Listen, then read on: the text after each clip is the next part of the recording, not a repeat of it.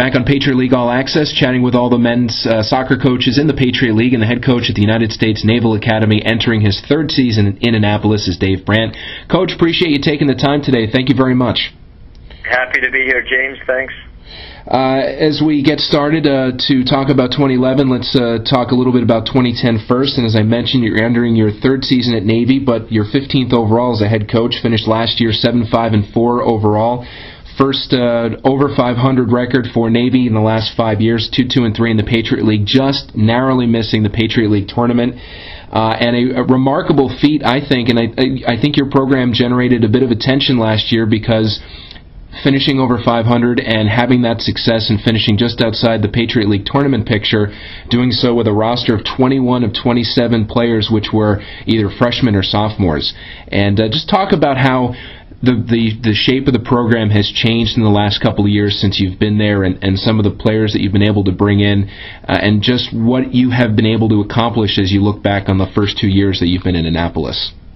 Right. Well, I think for me, it's always about getting the culture of the program where I'd like it to be, where I think it should be. And so, whenever there's a head coaching change, that's always going to be kind of the first job. And so, that's what we've been doing. It's what I believe is the most important thing about, and I'm just talking about attitudes, action, work ethics, habits, just what the program's all about. And so, those aren't X's and O's necessarily, or even 40-yard times or anything like that. It's more the other stuff. And so we've been working hard on that. Clearly we were disappointed to finish outside the playoff spot last year. I mean, we held fourth place and kind of controlled our own destiny going in the last game and weren't able to get it done. So disappointment for us obviously gives us something to shoot for in 2011.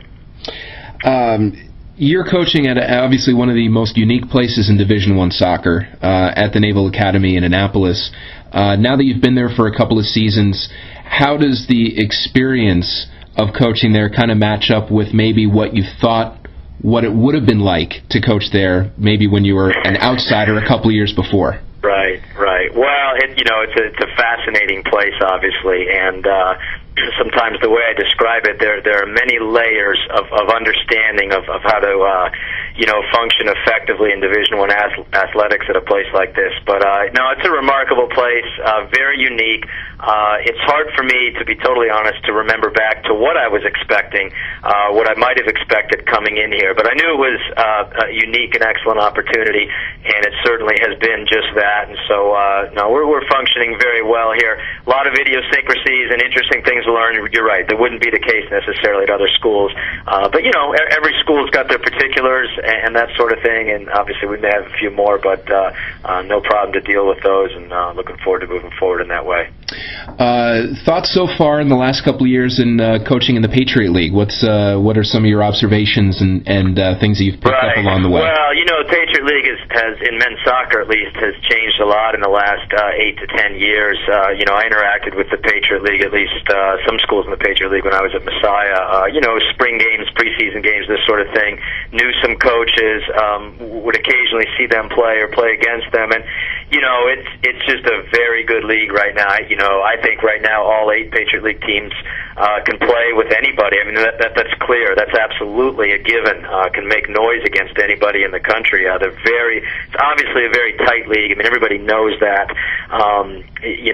Where competition is very tough and very tight. But it's beyond that, it's an excellent level, and I think that's borne out by the fact that the teams are doing very well in lots of big out-of-conference games. So it's an excellent league. Some of the thoughts outside of the Navy program to observers watching, and they see your roster and they see what you've been able to do as the head coach the last few years, and they just kind of see the what's been transpiring the last few years. And I think some people, at least from the people that I've spoken to, have kind of earmarked this year as maybe a year that your program can make a big jump, get that Patriot League tournament spot first since 2001, and make some noise and really do some things this season. From inside the program, do you feel the same way? Right. Right. Well, clearly that's a hope for everybody inside the program as well as it would be for other Patriot League teams. I mean, it's the start of the season, and obviously there's high hopes for everybody around the league and lots of optimism, and Navy would be no exception. It's hard for me to say. I mean, obviously it's a hope. Like I said, I think I'm very process oriented. It's a process here. This will be the first season that our team will be not fully half freshmen. Do I think that'll be a help? Yeah, I think that'll be a help. We a little more experience. Is it a little bit easier, I think, to handle Division I athletics at the Naval Academy when you're not a freshman? Yeah, probably so. Will those things help? Well, we'll see. So, I'm always cautiously optimistic. I guess that's a term that I like to use because I am optimistic. But, that's got to be peppered with a large dose of reality and respect for the magnitude of the task, the abilities, obviously, of other teams and that sort of thing. So, I think we're set to clearly to make it a good year for us, and we'll see what results.